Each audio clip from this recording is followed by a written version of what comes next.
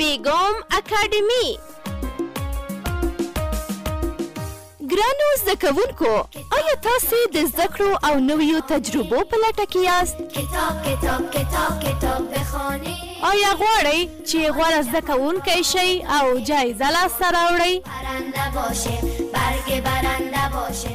نو دا ځل د بیگم اکادمی په خپرونه کې تاسو کولی شئ چې د خپلو د زده کړو تجربې او د ښوونځي جالبې خاطرې له نورو زده کوونکو سره شریکې کړئ.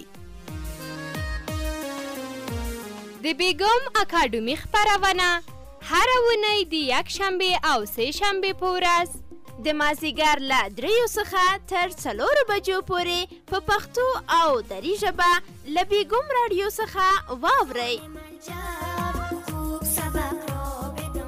راځئ یوځای د زده کړو او نویو تجربو د نړۍ په لور ګام واخلو.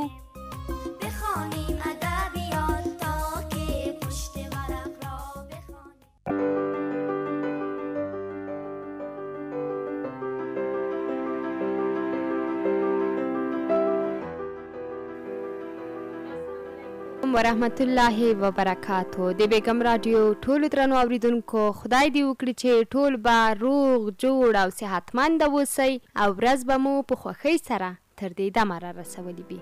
درنو اوریدونکو، د بیگم اکادمی خپرونه ده او زه میمونه کامران یې تاسو ته په بیگم رادیو کې وړاندې کوم. هیله ده د خپرونې تر پایه را سره پاتې شئ، خپرونه را سره واورئ، د میلمنې خبرو اترو ته غوږ ونیسئ، همدارنګه په خپرونه کې را سره اړیکه ونیسئ، ونډه واخلئ او که زړه مو و جایزهدارې پوښتنې به هم له تاسو څخه وپوښتو، زموږ پوښتنو ته هم ځواب ورکړئ. درنو اوریدونکو، نن د بیگم اکادمی خپرونه ده او تاسو ته خو معلومه ده چې د خپرونې په لومړۍ برخه کې موږ د بیگم اکادمی یوه غوره زده کوونکې هم له ځان سره لرو، له هغې سره به هم خبرې اترې کوو. خو د خپرونې په دویمه برخه کې به تاسو ته جایزهدارې پوښتنې لرو. کولی شئ زموږ پوښتنو ته ځواب راکړئ، جایزه خپله کړئ او تر څنګ یې که د بیگم اکادمي په اړوند څه پوښتنې لرئ، د نوملیکنې په اړوند پوښتنه لرئ، د ازموینو په اړوند او همدارنګه که نور معلومات غواړئ، کولی سو د خپرونې په دویمه برخه کې له تاسې سره شریک کړو. او همدارنګه درنو اوریدونکو، هیره دې نه وي چې په دې خپرونه کې د بیگم اکادمی په اړوند یو نوی خبر هغه دا چې تاسې ته باید یادونه وکړم هغه زده کوونکو چې د 4 نیمه ازموینې هم پای ته رسولي دي، د هغو پایلې هم په دې اونۍ کې اعلانیږي او له دوی سره به شریکې سي، یعنې اطلاعنامې به ورسره شریکې سي. نو درنو اوریدونکو، د بیگم اکادمی خپرونه لرو. مخکې له دې چې موږ ورشو او له قدرمنې میلمنې سره خبرې اترې ولرو، په دې به وغږیږو چې بیگم اکادمی څه شی ده، کوم فعالیتونه سرته رسوي او همدارنګه څه لاسته راوړنې لري. درنو اوریدونکو، د بیگم اکادمی په افغانستان کې یو لومړنی آنلاین تعلیمي پلیټفارم دی چې زده کوونکو ته له 1 ټولګي څخه تر 12 ټولګي پورې د افغانستان د ښوونیز نصاب سره سم ټول درسونه په ویډیوي ډول باندې چمتو کوي چې زمونږ زده کوونکي کولی شي دغو درسونو ته لاسرسی ولري، خپل ظرفیت وازمایي او همدارنګه په دواړو ژبو باندې درسونه تعقیبولی شي. ترڅنګ یې هغو زده کوونکو ته چې دوی درسونه تعقیبوي وړیا سند هم ورکول کیږي او دوی کولی شي د بیگم اکادمی سایټ ته مراجعه وکړي.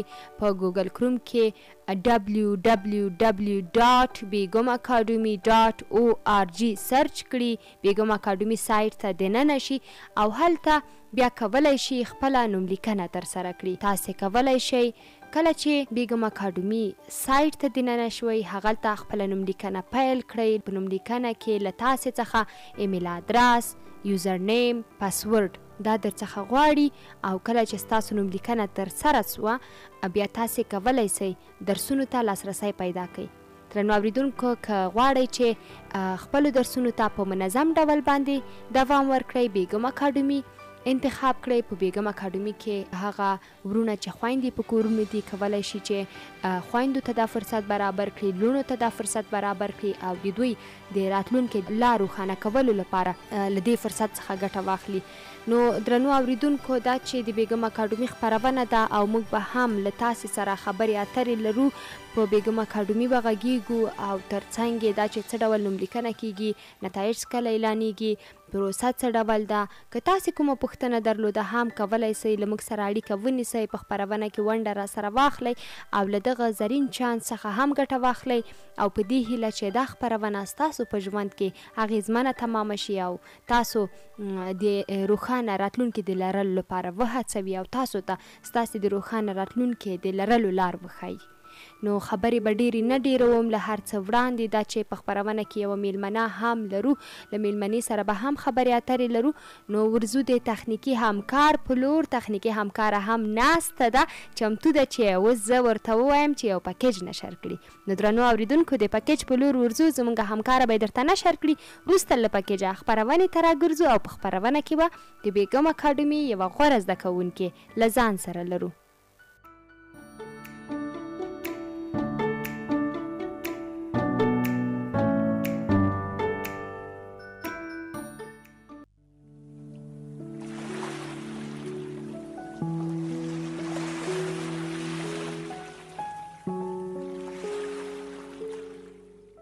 زده کوونکو ته د ریاضیاتو د ښې زده کړې ګټورې لارې چارې. اول، منظمه زده کړه. د ریاضیاتو لپاره د منظم وخت وټاکل شي. هره ورځ باید لږ تر لږه 2 دقیقې د ریاضیاتو تمرین وشي ترڅو په دوامداره توګه پرمختګ وکړي. دویم، د بنیادي مفاهیمو روښانه کول. د ریاضیاتو اساسي اصول او مفاهیم د روښانه شي. د مثال په توګه، که تاسو د الجبر، هندسې یا حساب په برخه کې ستونزه لرئ، هغه اساسي قواعد او اصول باید ښه زده کړئ. دریم، د مختلفو ستونزو حل کول. مختلفې ستونزې باید حل شي ترڅو د مفاهیمو پراخه پوهه ترلاسه شي او د اصولو او تخنیکونو د کارولو طریقه ښه کړي. څلورم، لګښتونه او مثالونه دې وکتل شي. د زده کړې لپاره باید اړین کتابونه او سرچینې ولوستل شي چې د حل لارو مثالونه او توضیحات وړاندې کوي. د مثالونو د ستونزو د حل کولو سره زده کوونکي د نظریاتو عملي پوهه ترلاسه کوي. پنځم، له ټکنالوژي څخه ګټه اخیستل. د ریاضیاتو لپاره مختلفې آنلاین وسیلې شتون لري چې کولی شي زده کوونکو سره مرسته وکړي. د دې وسیلو له لارې کولی شي تمرینونه، تشریحګانې او د زده کړې مواد ترلاسه کړي. شپږم، د پوهې ارزونه. د زده کړې وروسته د خپلې پوهې کچه دې وارزول شي. د تمرینونو، آزموینو او سوالونو له لارې دې خپل پرمختګ وڅاري او هغه برخې چې پکې مشکل لري بیا مرور کړي. اووم، د ښوونکو څخه مرسته غوښتل. که زده کوونکي له یوې ځانګړې موضوع سره ستونزه لري، د ښوونکي سره دې مشوره وکړي. هغوی کولی شي زده کوونکو ته واضح تشریح او اضافي تمرینونه وړاندې کړي. اتم، د خپل ځان لپاره د موخو ټاکل. د ریاضیاتو د زده کړې لپاره باید هدفونه وټاکل شي، لکه د یوې ځانګړې موضوع زده کړه، د یوې ازموینې لپاره تیاری یا د یوې ټاکلې موضوع حل. موخې به له زده کوونکو سره مرسته وکړي چې تمرکز او انګیزه وساتي. نهم، ګډو ټولګیو او مطالعو کې برخه واخلئ. له نورو زده کوونکو سره په ګډو مطالعو او ګروپي کارونو کې برخه واخیستل شي. له نورو سره خبرې کول او د هغوی نظرونو اوریدل کولی شي پوهه پراخه کړي. لسم، د خپل پرمختګ کتل. د خپلو زده کړو پرمختګ باید وڅارل شي او خپلې لاسته راوړنې ولمانځل شي. دا به زده کوونکو ته د لا زیاتو هڅو لپاره انګیزه ورکړي. په یاد ولرئ چې د ریاضیاتو زده کړه یوه دوامداره پروسه ده او د وخت په تیریدو سره به تاسو په دې برخه کې ښه والی احساس کړئ.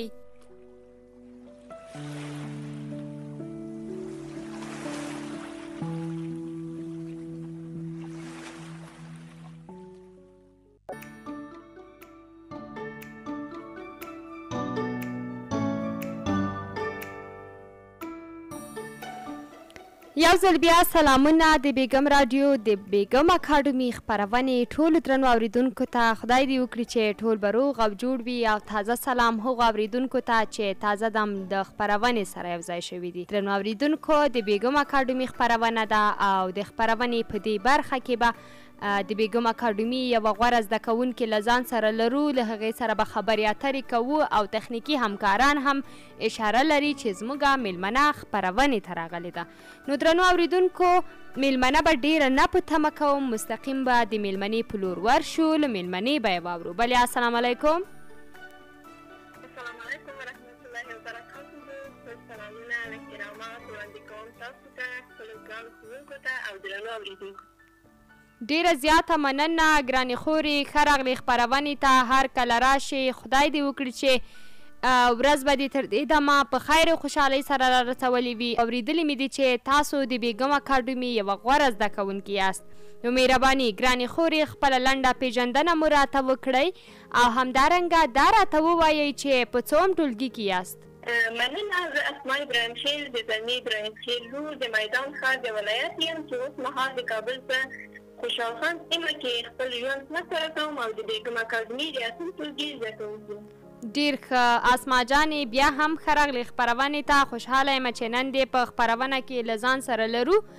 نو اسما جانې دا راته ووایه چې دا چې درس وایې د اتم ټولګي زده کوونکي زحمت باسې، هڅه کوي، د درس ویلو لپاره ستاسو انګیزه څه شی ده او د څه لپاره تاسو درس لولئ؟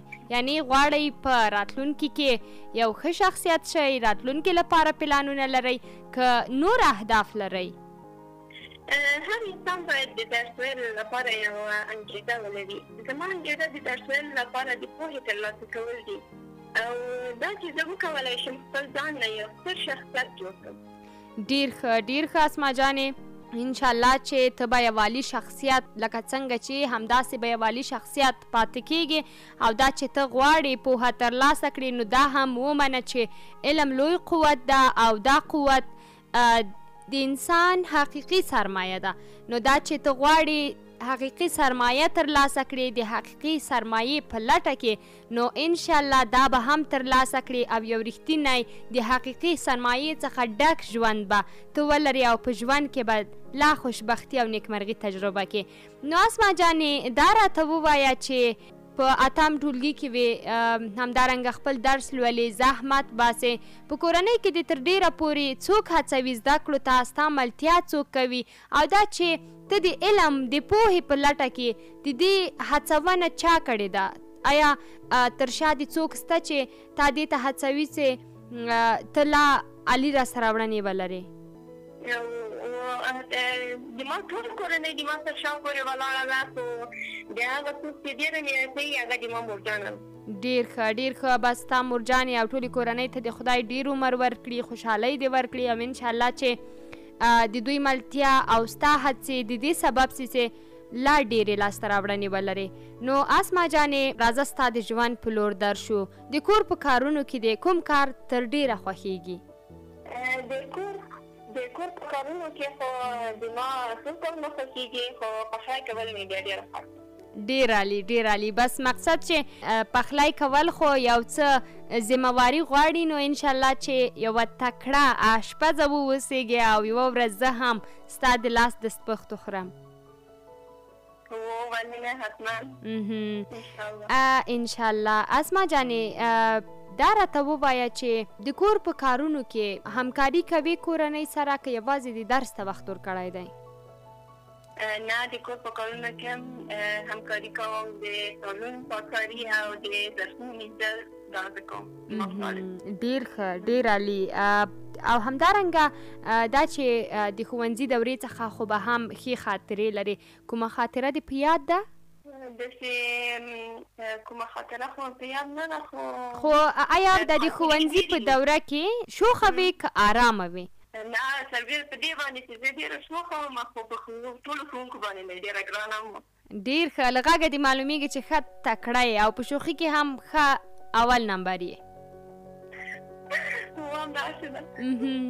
بس انشاءالله چې تل خپل درسونو ته دوام ورکړي. شوخي هم ښه ده او دا چې ته شوخه سره سره له دې ته یوه تکړه زده کوونکې، نو باوري یم چې ټول ښوونکي به له تا څخه راضي وو او همداسې شوخه پاتې شه، همداسې شوخه واوسه، شوخ طبیعتي وکړه او تر څنګ یې خپل درسونو ته هم لا دوام ورکړه. اسما جانې راځه چې د درسونو په لور راشو. دا چې اوس کولی شي خپل درس ولولې، په بیګم اکاډمي کې د خپلو درسونو ته دوام ورکړی، داسې ورځ دې هم په ژوند کې تجربه کړه چې د ښوونځي دروازې ستاسې پر وړاندې وتړل شوې، په کور کې ناستلی، هیڅ فرصت نه و چې ته درس ولولې، او پوهېږم او درک کوم د هېواد ټولې لوڼې چې واقعا ډېره ورته دردونکې وه. اوس چې دا فرصت لرې، یو بله لار دې خپلو هیلو ته د رسېدو لپاره پیدا کړې او تر دې ځایه د ځان راورساو چې نن له ما سره په خپرونه کې مېلمنی، څه احساس لرې؟ دا چې کولی شم خپل درس ته دوام ورکړم، دا ډېر یو د خوښۍ ځای دی زما لپاره او زه ډېره مننه کوم، ډېره زیاته مننه کوم د بیګم اکاډمۍ نه چې موږ ته دا فرصت برابر کړی چې موږ وکولی شو خپل درسونو ته دوام ورکړو او خپلې هیلې ورباندې پوره کړو، خپلو هیلو ته ځان ورسوو. بس انشاءالله چې خپلو هیلو ته ورسیږي. بیګم اکاډمي ستا او د هېواد د ټولو لوڼو په خدمت کې ده، ټولو لوڼو ته یې دروازه خلاصه ده. هغه لوڼې چې له زده کړو څخه بې برخې دي رادې شي، بیګم اکاډمي دې انتخاب کړي او خپله راتلونکې دې لا عالي کړي. نو اسما جانې که دا راته ووایې چې له بیګم اکاډمي سره څه ډول اشنا شوې، څومره وخت کېږي چې خپل درسونه دې په بیګم اکاډمي کې پیل کړي دي؟ تقریبا 2 هفتې کېږي چې زه په بیګم اکاډمۍ کې ما خپل ځان راجستر کړی ده او هغلته پکې درس وایم او زه د خپلې خور له طرف نه د بیګم اکاډمۍ سره اشنا شوم، ځکه چې زما خور هم د بیګم اکاډمۍ د یوه له زده کوونکو څخه ده. څه د دې سبب سول چې ته هم بیګم اکاډمي ته راسې او بیګم اکاډمي انتخاب کړې؟ زما هیلې ځکه چې کله چې مکتبونه دې موږ پر لوري باندې وتړل نو زه بیخي ناامیده وم. نو بیا کله چې زه خبره شوم چې داسې یو مکتب شتون لري چې پکې کولی شم خپل هیلې ترلاسه کړم، خپلو هیلو ته ورسېږم، نو بیا زه مې خپلو هیلو ته دې ځای پورې راورسولم چې ما په بیګم اکاډمۍ کې خپل ځان شم. ډېر ښه. بس انشاءالله چې دا چې ستا هیلې د دې سبب سوي دي چې تا بیګم اکاډمي انتخاب کړه، نو بیګم اکاډمي د دې سبب سي چې ته خپلو هیلو ته ورسېږې. انشاءالله چې خپلو هیلو ته به حتما رسېږې او ډېره زیاته مننه ستا له خورکۍ څخه چې ستا د راتلونکي د روښانه کولو لپاره بیګم اکاډمي درته انتخاب کړه، یعنې دا ذمهواري ستا په حق کې واخیسته چې ستا د راتلونکي په اړه فکر وکړي. نو په دې هیله چې د هېواد نورې لوڼې او خویندې د خپلو خویندو لوڼو په حق کې د هغوی د راتلونکي لپاره ذمهواري واخلي او هغو ته فرصتونه برابر کړي او له شته فرصتونو څخه یې باخبره کړي. نو اسما جانې دا چې ته درس لولې، زحمت باسې، بیګم اکاډمي دې انتخاب کړې ده، همدارنګه د اتم ټولګي زده کوونکي یې، نو حتما به درس هم لولې او په دې درسونو کې به حتما د خوښې مضمون هم لري. د دې مضمون په اړوند راته ووایه، کوم مضمون دې تر ډېره د خوښې مضمون دی او د ورځې څو ساعته درس لولې؟ زما د خوښې مضمونونه چې دي هغه یو ریاضي ده او بل انګلیسي ده او د ورځې پوره 15 تر 6 ساعتونه پورې زه د ورځې درس لولم. بس ډېر زحمت باسې انشاءالله چې ښه راتلونکي به لرې او دا چې ریاضي و انګلیسي ستا د خوښې مضامین دي، نو په اوسني اثر کې هم داسې مضامین دي چې تر ډېره پورې په تعلیمي لاسته راوړنو باندې او تر څنګ یې دا چې څومره انسان د خپل راتلونکي لپاره له دې مضامینو څخه ګټه اخلي او ځان رسوي، نو واقعا ډېر بهترین مضامین دي چې ستا د خوښې دي او انشاءالله چې ته به ډېرو ښو ځایونو ته ورسېږې. اسما جانې دا چې زحمت باسې 8 ساعته 6 ساعته 4 ساعته درس لولې، د راتلونکي لپاره د هدف څه دی؟ څه غواړې په راتلونکي کې شي او دغه چې کوم هدف چې تا ټاکلی مثلا غواړې په راتلونکي کې یو ښه شخصیت سي، دغه د کورنۍ په خوښه ده که نه ستا په خوښه ده؟ یعنې ته اوس د راتلونکي لپاره څه اهداف لرې؟ غواړې معلمه شي، ډاکټره شي، که نه کوم بل خاص هدف د راتلونکي لپاره لرې؟ د ما هدف خو خیر سره دا ده چې کله زه خپل مکتب سر ته ورسوم انشاءالله چې زه به په راتلونکي کې یوه انجینره جوړېږم. ما دا یو لوی ارمان ده په زړه کې چې په خیر سره به یوه انجینره جوړه کړم. څومره عالي خبر، یعنی واقعا له کومې ورځې چې زه دا خپرونه مخته وړم له اورېدونکو او له میلمنو څخه اورم، البته نجونو څخه چې دوی غواړي په راتلونکي کې ډاکټران شي، اما نن مې یو متفاوت هیله واورېده چې غواړي انجینره شي او واقعا دا به یو ستر کار وي او انشاءالله چې ته به یوه تکړه ډاکټره یې. اوس دا هم راته ووایه چې ستا دا غوښتنه، ستا دا هیله د کورنۍ د هیلې په اساس ده که نه تا په خپله دا انتخاب کړی او ته غواړې په خپله دغه خپله هیله پوره کړي یا ستا خپله هیله ده؟ نه بالکل دا د ما خپله هیله ده او زه خپله دا هیله په خپل زړه کې لرم انشاءالله چې ورسېږي. آیا پلارجان و مورجانه خو به د ممانعت نه کوي چې ته نجلۍ یې ته څه کوې چې غواړې انجینره شي؟ نه کورنۍ مې هېڅ دغسې ممانعت نه کوي، نه مې مورجان او نه یې پلارجان داسې تاثیره دي ما ډېره تشویقوي دي د کار لپاره. انشاءالله بس زه باوري یم چې ته به ډېره تکړه انجینره یې د هېواد لپاره. خدای دې خپلو هیلو ته ورسوي. انشاءالله ستا دا هڅې د کورنۍ ملتیا او دغه هوډ حتما تا خپلو هیلو ته رسوي. اسما جانې دا چې ته غواړې زحمت وباسې، درس ولولې، خپله راتلونکې روښانه کړي او نن د بیګم اکاډمي هم انتخاب کړې ده، نو دا هم راته ووایه چې د نورو همزولو لپاره ستا پیغام څه دی؟ زه چې خاص پیغام نه لرم، زما پیغام زما همزولو او ټولو نجونو ته دا دی چې درس ووایي او تل هڅه وکړي. بې زحمته راحت نشته، ځکه چې ښه آینده زیار او کوښښ ته اړتیا لري. که خپلو هیلو ته رسېدل غواړئ نو له وخت څخه استفاده وکړئ، ځکه چې وخت په تېرېدو دی او ځینې وخت بېرته نه راګرځي او کوښښ وکړئ یا مثال جوړ شي. څومره عالي پیغام. انشاءالله چې درنو اورېدونکو به هم ستا پیغام اورېدلی وي، ستا همزولو، نجونو، لوڼو ټولو به اورېدلی وي.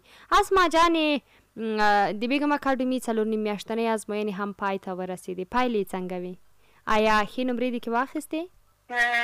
د 4 میاشتنۍ ازموینې نه متاسفانه چې ما د 4 میاشتنۍ ازموینې نه وروسته ثبت نام کړی ده، نو د 4 میاشتنۍ ازموینې کې زه نه وم. بس هیڅ د خفګان وړ خبره نه ده. بیګم اکاډمي تل تاسې ته اسانتیاوې برابروي او ته د خپلو درسونو ته دوام ورکړه، انشاءالله چې ښه پر مخ لاړه شي او په کلنۍ ازموینې کې ښې پایلې واخلې. او څنګه د کورنۍ دنده له کومه طریقه بیګم اکاډمي ته استوي او د ښوونکو غبرګون څه ډول ده؟ آیا ستا کورنۍ دنده چک کیږي او که چک کیږي د ښوونکو په اړوند څه نظر لري، څه ډول یې چک کوي؟ د ما کورنۍ دنده خو زه چې هر وخت خپله کورنۍ دنده ولېږم نو نیم ساعت یا 20 دقیقې وروسته یا هم 1 ساعت وروسته ما ته بېرته پیغام راستوي کېږي. د ما کورنۍ دنده ډېره په منظمه توګه چک کېږي. ډېر ښه. انشاءالله چې تل خپله کورنۍ دنده واستوي او د بیګم اکاډمي ټول ښوونکي ستاسو په خدمت کې دي. ستاسو کورنۍ دندو ته به حتما ځواب وایي، حتی د جمعې په ورځ هم تاسې کولی سئ خپله کورنۍ دنده واستوي او ښوونکي به یې تاسې ته چک کوي. خاص ما جانې نو دا چې د خپرونې د دې برخې وخت هم پای ته په رسېدو دی او ما هم ستا خبرې اترې واورېدې، خوشحاله سوم چې خبرې مې در سره وکړې، ستا عالي پیغام مې واورېد. نو که په پای کې څه ویل لرې مهرباني؟ په پای کې هېڅ ویل نه لرم، بیا هم په خپلو همزولو باندې مې دا غږ ده چې تل خپل درسونو ته ادامه ورکړئ، چېرته تاسو په هر رقم شرایطو کې نو خپل درسونو ته دوام ورکړئ او هیڅ کله نه امیده کېږي. انشاءالله نه به نه امیده کېږي او مننه چې مثبته انرژي خپروي او دا مثبته انرژي د دې سبب شي چې ستا په ژوند کې هم ډېر بدلون راوړي او د هېواد د لوڼو په ژوند کې هم ډېر بدلون راوړي او باوري یم چې د هېواد لوڼو به هم ستا غږ اورېدلی وي او دوی به هیڅ کله نه ناهیلي کېږي. ډېره زیاته مننه اسما جانې چې په خپرونه کې دې له موږ سره اړیکه نیولې وه، په خپرونه کې دې له موږ سره ونډه واخیسته. په خدای دې سپارم، ښه وخت درته غواړم. الله دې مل شه. درنو اوریدونکو، اسما جانه وه، اسما جانه ابراهیم خیل د بیګم اکاډمي یوه غوره زده کوونکې چې تازه دم څو اونۍ کېږي له بیګم اکاډمي سره یو ځای شوې ده، اما په ډېر کم وخت کې ځان ثابته کړ او د بیګم اکاډمي یوه غوره زده کوونکې پاتې شوې ده. خوشحاله یم چې خبرې اترې مو ورسره لرلې او هیله ده چې اوریدونکو هم د اسما جانې خبرې اترې اورېدلې وي او د هغې پیغام یې هم اورېدلی وي. نو درنو اوریدونکو دا چې د خپرونې دویمې برخې ته به هم ځو او په دویمه برخه کې به اجازهدارې پوښتنې هم لرو، تاسې به له موږ سره اړیکه هم نیسئ. نو مخکې له هغه ورځو د تخنیکي همکار په لور یو لنډ پکیج اورو او بیرته راګرځو.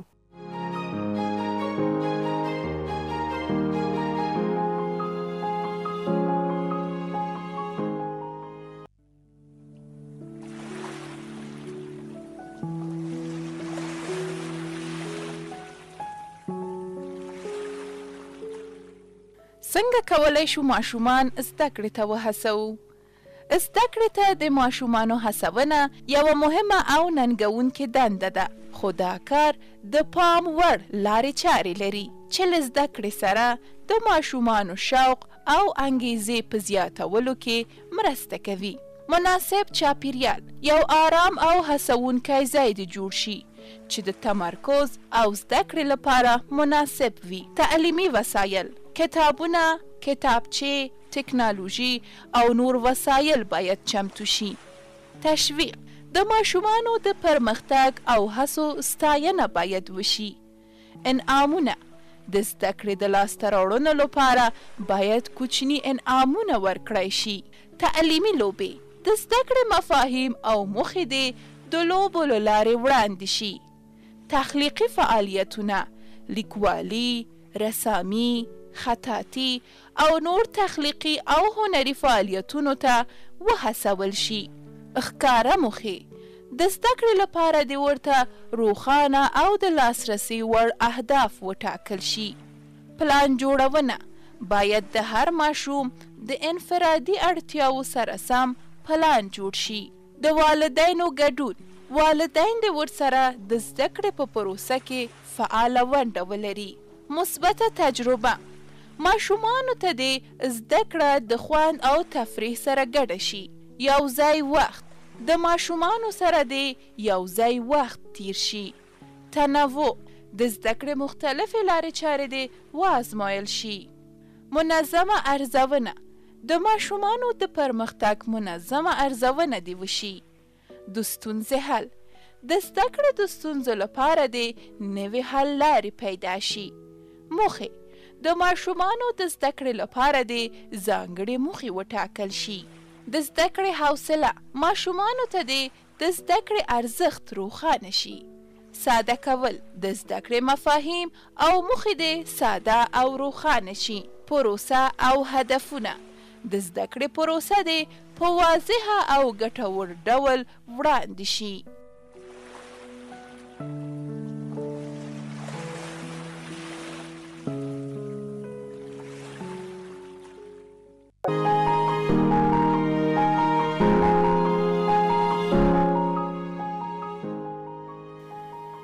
سلامونه درنو اوریدونکو، خدای دې وکړي چې ښه به یې او د خپرونې دویمې برخې ته به په خیر سره راغلي یه.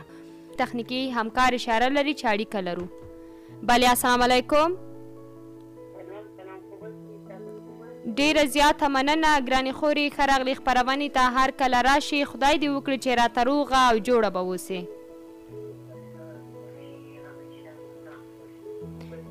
ژوندی اوسې، سلامته اوسې. مهرباني ګرانې خورې، څوک او له کوم ولایت څخه دې اړیکه نیولې؟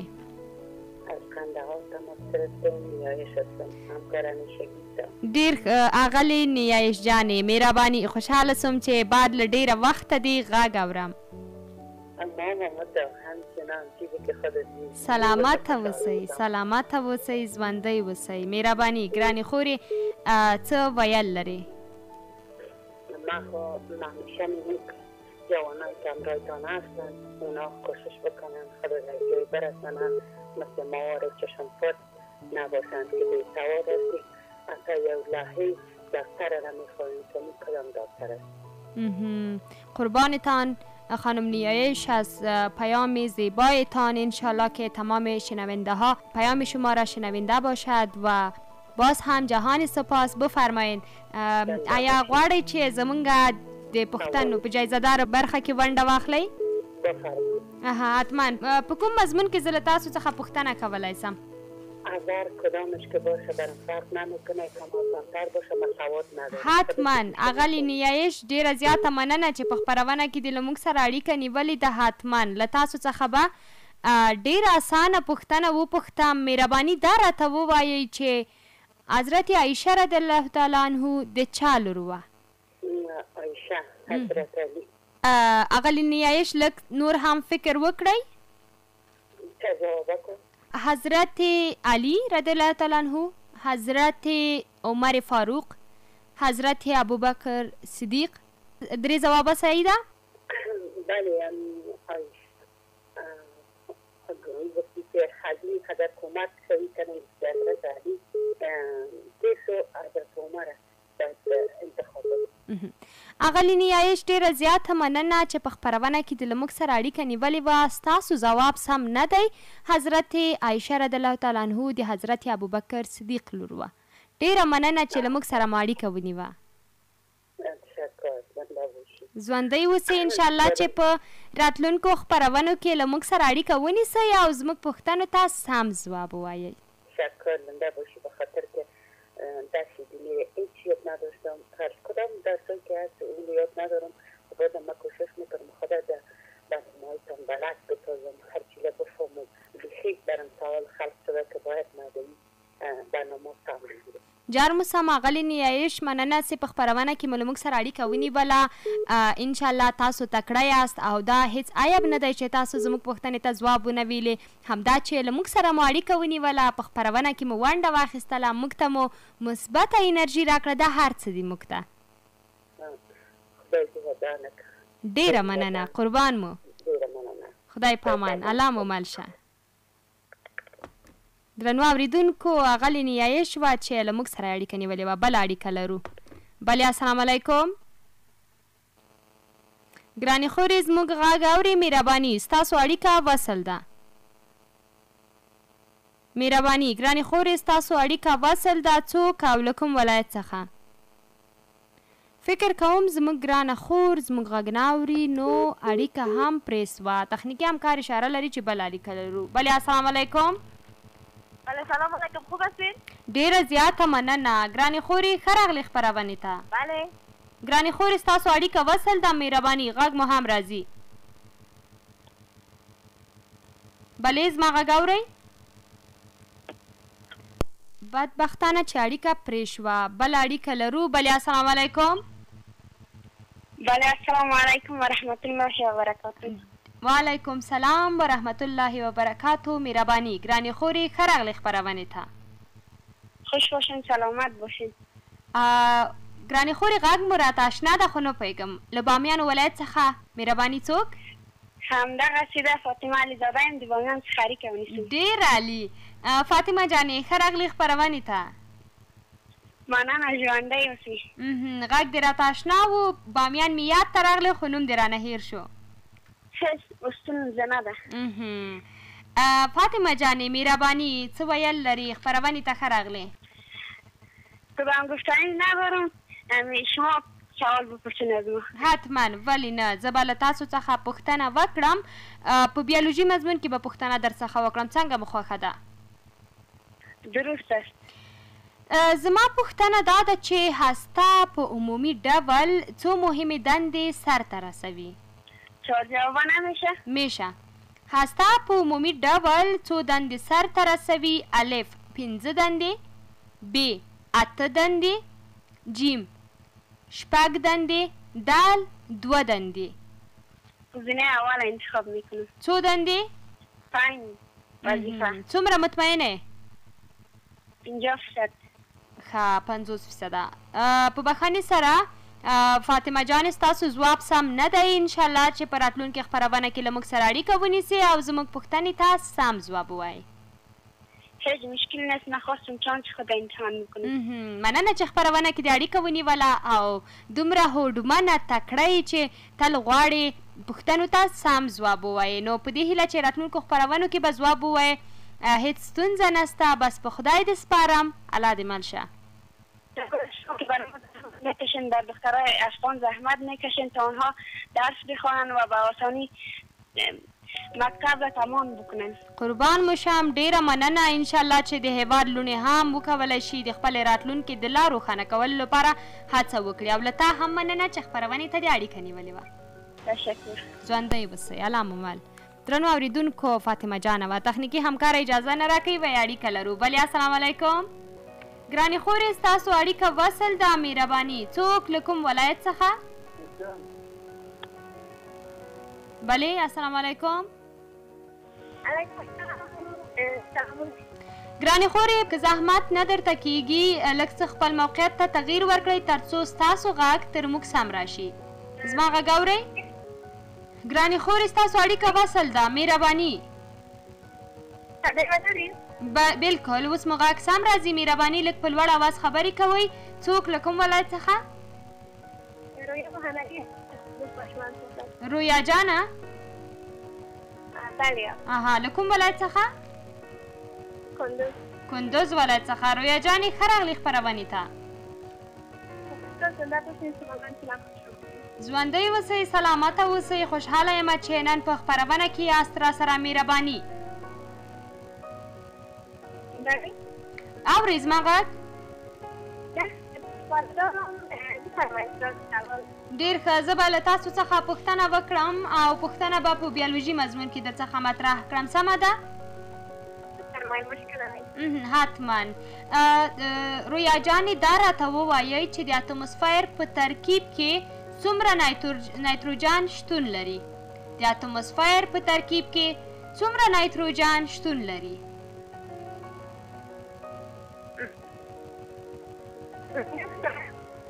رویا جانې لږ په لوړ اواز خبرې وکړئ تر څو ستاسو غږ تر موږ سم راسي. مهرباني. د اتموسفیر په ترکیب کې څومره نایتروجن شتون لري؟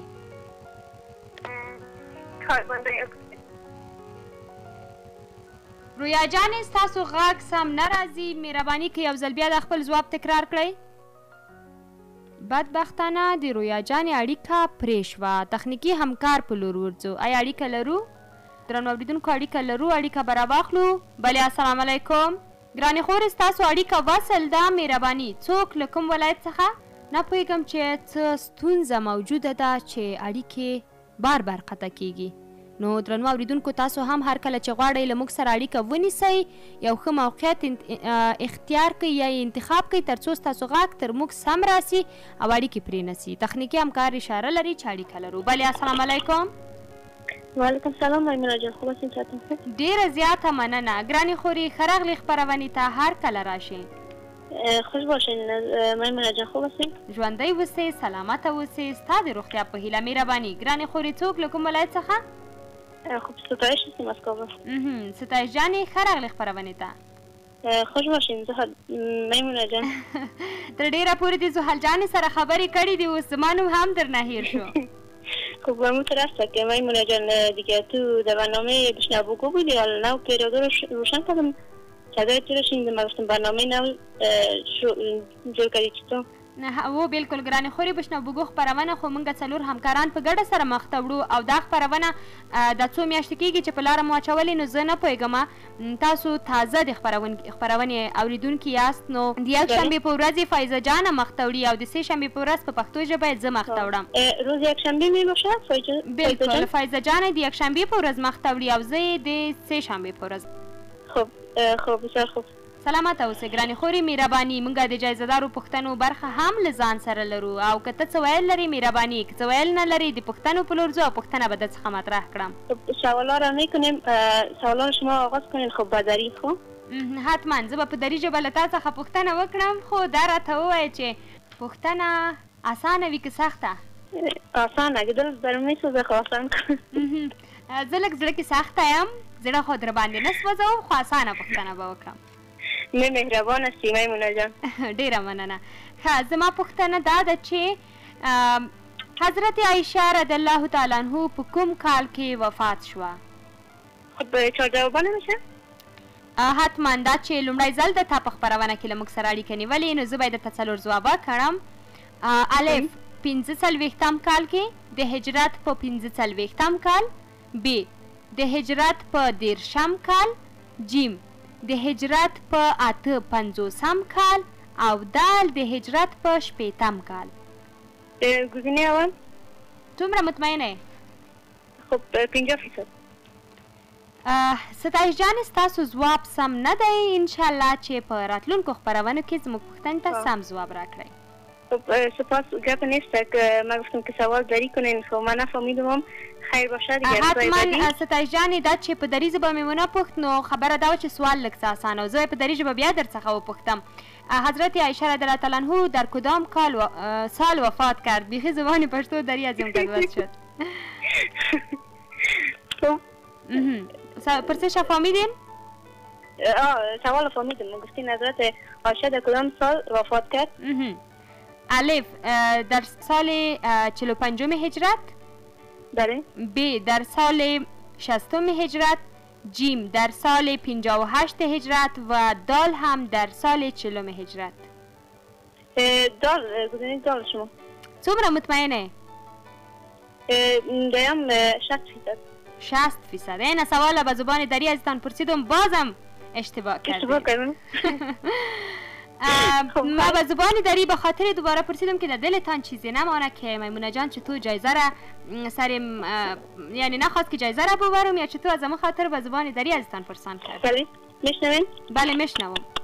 هلو صدای شما نمید. درنو اوریدونکو ستایش جان و چې له موږ سره اړیکه ونیوله خو اوس یې اړیکه پریس وه او دا چې پښتو ژبه یې راته وښوده په پښتو ژبه دې پوښتنه کړې سمه په پوښتنه پوه نه شوم نو په دري ژبه مې پوښتنه ترې وکړه. نو درنو اوریدونکو دا وه زموږ خپرونه چې ما میمونه کامران تاسو ته وړاندې کړه تر بیا چې زه ستاسو درانو حضور ته حاضرېږم په الله مو سپارم ښه وخت درته غواړم. الله مو مل شه.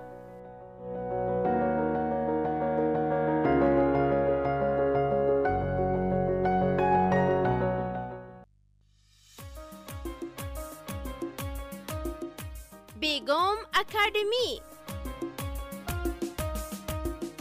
ګرانو زده کوونکو آیا تاسې د زده کړو او نویو تجربو په لټه کې یاست؟ آیا غواړئ چې غوره زده کوونکی شئ او جایزه لاسته راوړئ؟ نو دا ځل د بیگم اکادمی په خپرونه کې تاسو کولی شئ چې د خپلو د زده کړو تجربې او د ښوونځي جالبې خاطرې له نورو زده کوونکو سره شریکې کړئ. د بیگم اکادمی خپرونه هره اونۍ د یکشنبه او سه شنبه په ورځ د مازدیګر له 3 څخه تر 4 بجو پورې په پښتو او دري ژبه له بیگم رادیو څخه واورئ.